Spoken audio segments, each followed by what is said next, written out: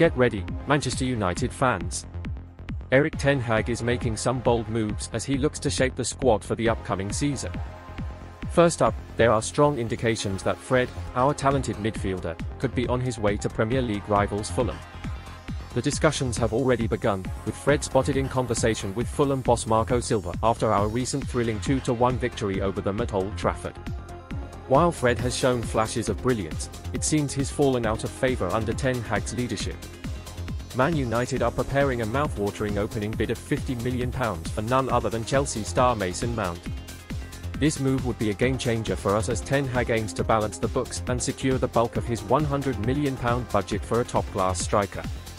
According to the Manchester Evening News, Ten Hag is willing to consider an offer from Fulham for Fred, further indicating his determination to bring Mount to Old Trafford. It's a strategic move that shows Ten Hag's vision for the team's future. Despite interest from other clubs such as Arsenal, Newcastle, and Liverpool, Mount sees himself donning the iconic red jersey and making his mark at our beloved club. Stay tuned to our channel for all the latest updates on this exhilarating transfer saga. The summer promises to be full of surprises, and we'll be here to bring you every thrilling moment.